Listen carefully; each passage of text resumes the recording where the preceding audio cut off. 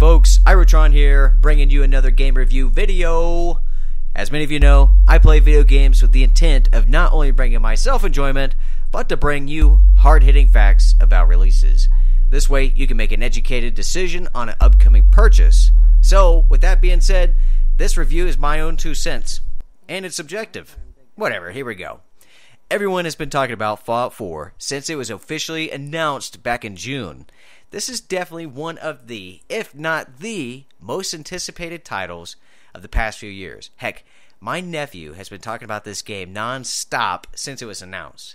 This game has been terrorizing the poor kid and others since then. Fortunately, the fine folks over at Bethesda took the edge off by providing us with Fallout shelters. Anyways, speaking of which, did you fail to play that beastie? If so, I suggest you check it out. It's not too bad. Also, for you guys looking for a modified version that provides you with the game-winning edge, make certain to scope out my video history. You will find what you are looking for there. Anyways, back to Fallout 4. As you know, the story begins with the world on the brink of war. A few groups decide to detonate nuclear weapons on the old United States of America, and your player and his family are whisked away to ride out the fallout.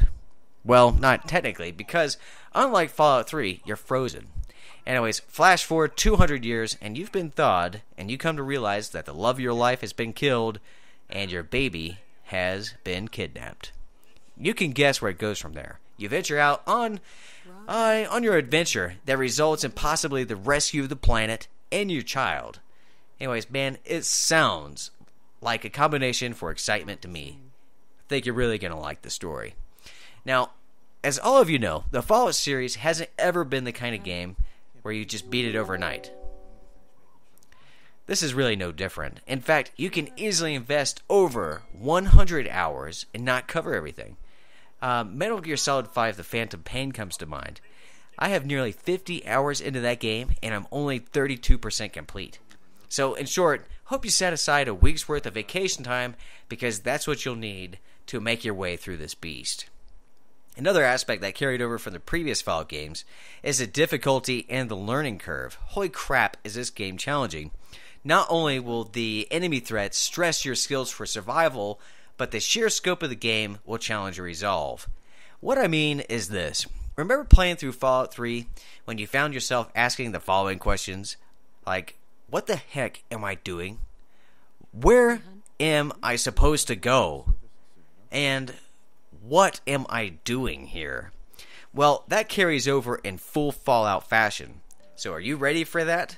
I guess, like it or not, you better be. Anyways, we'll talk more about that here in just a moment.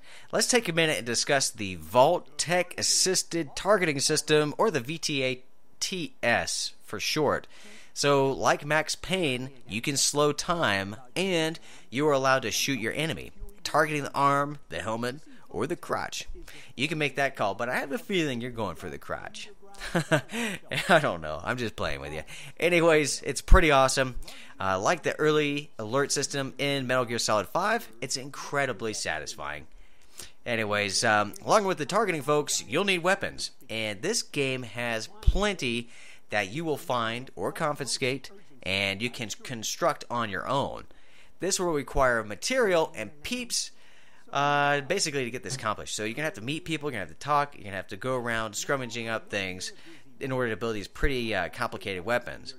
And speaking of accomplishments, there are so many activities and side operations to complete.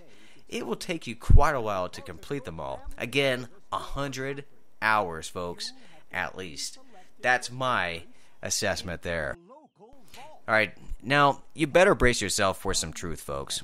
To provide you 100 hours of gameplay, you have to believe that some of the operations and missions, sorry, too much Metal Gear Solid 5, are somewhat meaningless, normally resulting in the gamer not actually caring about what is happening. In fact, you might even lose scope of what you're looking to accomplish.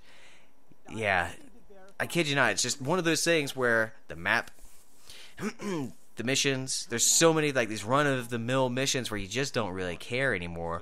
And in my opinion, it doesn't live up to like the side ops that you experience in Metal Gear Solid 5. At least with those, I was able to play through them over and over again without any any disdain in my opinion. I had a great time. It was a lot of fun. But with this, I just was kind of bored going through some of the side ops, or whatever you want to call them, quests.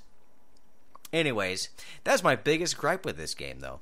Some aspects are just somewhat interesting, and it's so long. And but it's funny, that was my problem with Fallout 3, too. So it shouldn't be surprising to see this problem carry over to the latest in the series. Next up, let's talk about graphics and sound. This game looks great, and it is a solid update from Fallout 3. The problem is, though, Fallout 3 came out 7 years ago. The character models look fine from time to time, and the environments look great also from time to time. It just isn't consistent enough for me, though.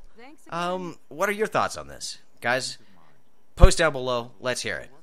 Xbox One and PlayStation 4 players can expect the same experience. This definitely doesn't push either console to the max. The PC edition isn't that much different either, and that really isn't surprising. Once you see what you're dealing with, you'll understand why. So, in conclusion, we have ourselves a great game and story. We have good visuals, but nothing amazing. Definitely not the leap we expected from Fallout 3. Even though the game will take over 100 hours to complete, one can run from one side of the map to the other in only 11 minutes. That means you better get ready to revisit locations a lot. Anyways, this game is for Fallout lifers who adore the series. For those of you who are just entering the fray, you may not be as blown away as the fanboys. Anyways, guys, this is Irotron. Thanks very much for tuning in. Make certain to post down below and let me know your thoughts on our review of this game and your thoughts on it as well. Make certain to like and subscribe. Head over to our Facebook page if you like the social media thing. And folks, we'll talk to you soon. Hoorah! Rock like this, rock like that. Go ahead and get your grown man on. Drop it like this, drop it like that.